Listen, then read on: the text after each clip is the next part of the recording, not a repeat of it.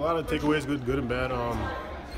That was a good team, aggressive team, physical team, and it was fun. You know, they had a big crowd. It was a lot of fun. My first time playing overseas, so it was just a lot of fun. Oh, so I'm a little distracted here by activity here. Did you know that, by the way, that the Italian team is now drinking beer and having pizza in their locker room? Really? That's something new. I never heard of that before after a game. Yeah. I won't be doing that. So you won't be doing that, sadly. No. Okay, tell me a little bit more about the game because you know they kept making runs at you. They got the ball inside a little bit, and you guys sort of prevailed at the end. So what was the key to that, do you think? They were a good team. You know, they had a lot of good sets on offense. You know, they got a lot of good shots, a lot of guys that could get in the lane and make plays and make things happen. So they were a good team. What did you like about the fact that Coach mixed up a whole bunch of guys in different spots that they maybe haven't been before? And did you? That's the beauty of this trip. You got guys putting guys in situations that they're not comfortable in, making them try to get acclimated or comfortable with that position, and it's good for us.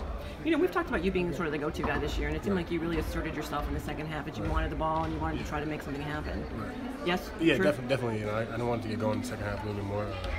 Coach wants me to be aggressive, so I'm just going to try to do that.